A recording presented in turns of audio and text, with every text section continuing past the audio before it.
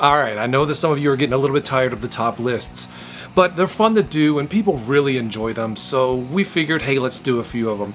But this is Top 5 Friday, it doesn't even count. But don't worry, we have more game chasers on the way, we have more toy chasers on the way, but let's not even think about that right now. Let's think about Top 5 Friday, and this topic today is brought to us by a Patreon member. I asked the question, what kind of topics would you like to see on Top 5 Friday? And Tim Leffler wrote top 5 worst childhood rentals. I think that's a good topic. We all did it as kids if you grew up with rental stores. You would go and rent a game, look at the box cover, maybe it's a franchise of something you enjoy or a licensed game of a movie that you enjoyed, and you picked it up and you're like, oh, this is gonna be a fun little weekend getaway playing this game, but then it turns out to be just utter ass. So without any further ado, let's get to the theme song. Oh, it's Friday night, don't know what I'm gonna do tonight. I could sit here and pick my nose while I watch a brand new video. Whoa, Top 5 Friday tonight.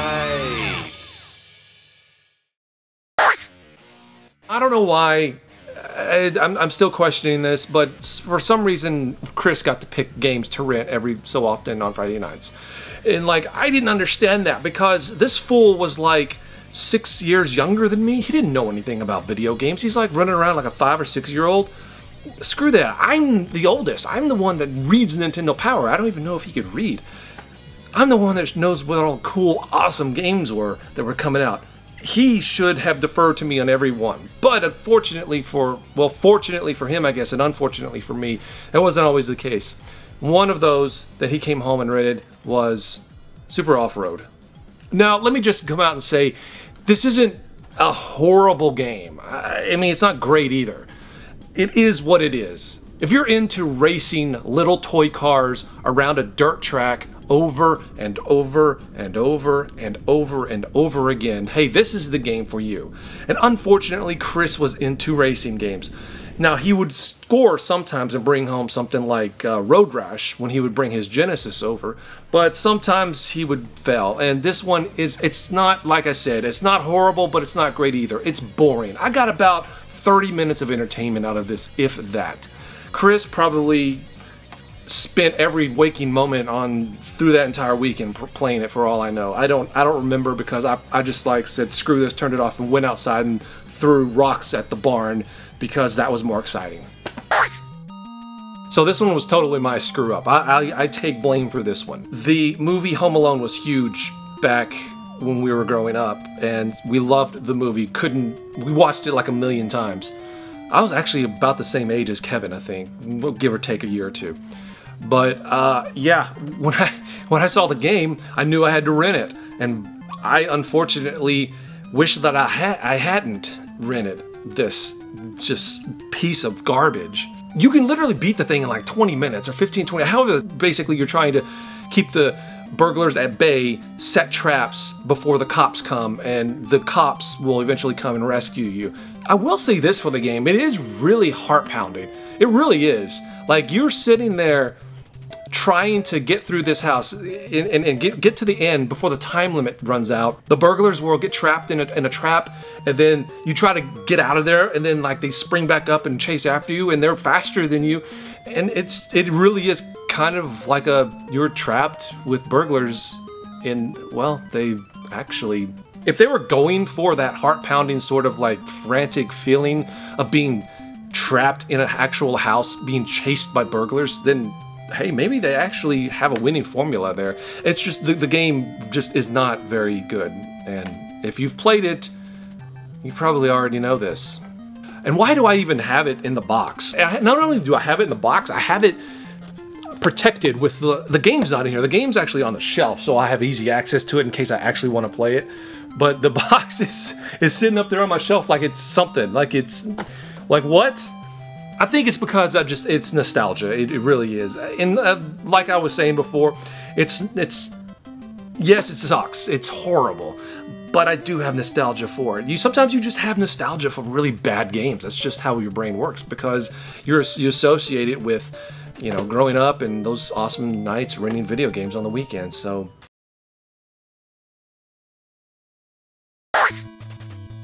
Saturday morning cartoons were huge back when we were growing up.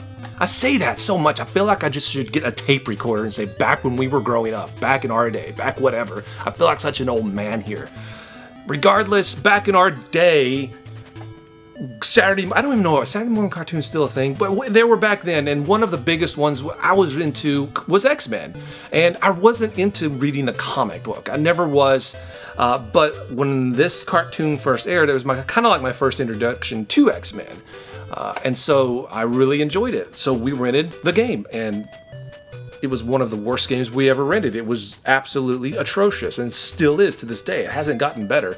And this is one of those games that's really bad, and I don't have any nostalgia for it. You could take out the part where the computer insists on playing. Like you can play one player. Me and Chris would play two players, obviously, but you could still play one player, and the computer insisted on playing itself like it was a spoiled kid or something. And the mechanics were just so broken in this game. And don't even get me started on the graphics. Like, there were times where you didn't even know where to go because the graphics were just so bad. There was just pixelated garbage everywhere. You didn't know what you could go through or what you could walk over. And you didn't know where to go or anything. It was just boring. Maybe I got like a couple of hours of entertainment out of this, but that was about it. And it was nothing that I ever even considered renting again. And nothing that look, it says $2 on here. I don't know where I picked this up. Maybe it was like at a flea market or something like that, but $2, it's not even worth that. This next one is one that I actually recently saw on a video from Mike and James. They were doing a Let's Play of it, and I immediately just jogged my memory. It was just really fun to watch two other people go through the same misery I did when I rented this, and that's The Rocketeer. The sad thing about it is, I actually liked The Rocketeer on the NES. That was one of the ones that we rented, and in my opinion, it was a hit. So I figured, hey, if this is on Super Nintendo, it's gotta be even better. Well, it really isn't, and by a long shot. You start off this game by flying, and the controls are just so awful. Now, I'll give them credit, they kind of tried to go for this variety of stages, and you do get that, but the variety of stages are boring, and they just go on way, way, way too long. They're boring shooting stages, and they go on, and on, and on, and on, and on, kind of like me talking in this video, and you just want it to stop. I actually ended up beating the game back whenever I rented it, and that was just because I was so bored, I guess, that it didn't, I was like, what else am I gonna do, right? This is another one Chris effed up on. So this comes back to his mother. Now look, she was trying to do the right thing. She saw that we were renting a bunch of games where you're shooting people in the face. Now, wow, I hate to see her reaction if she saw the games of today, like Grand Theft Auto. Games where you're going around shooting people and stuff like that. She was just like, should they be playing that kind of stuff?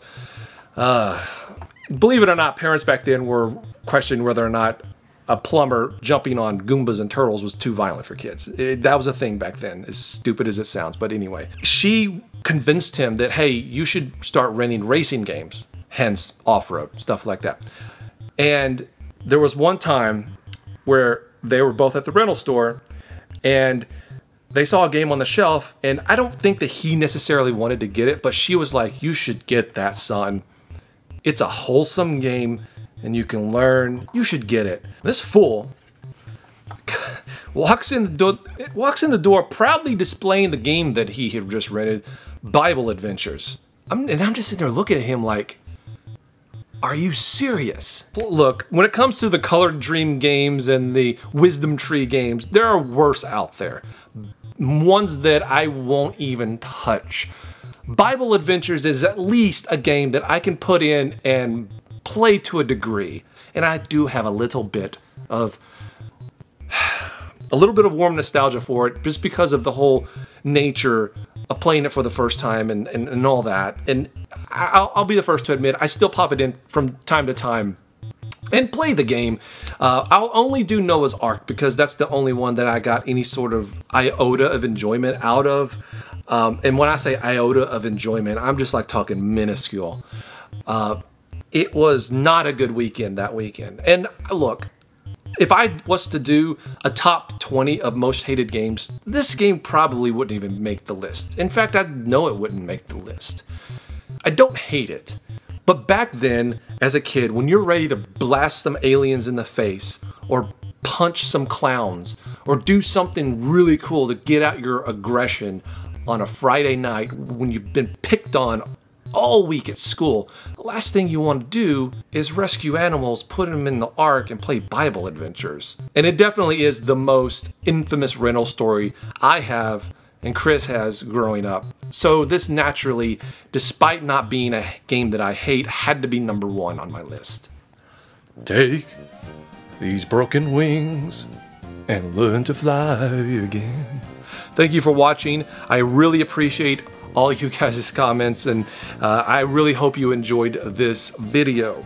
And thank you for everyone on Patreon who answered the questions. And like I said, I will pick a couple more and do them at some point. So thank you so much for everyone who participated, and let me know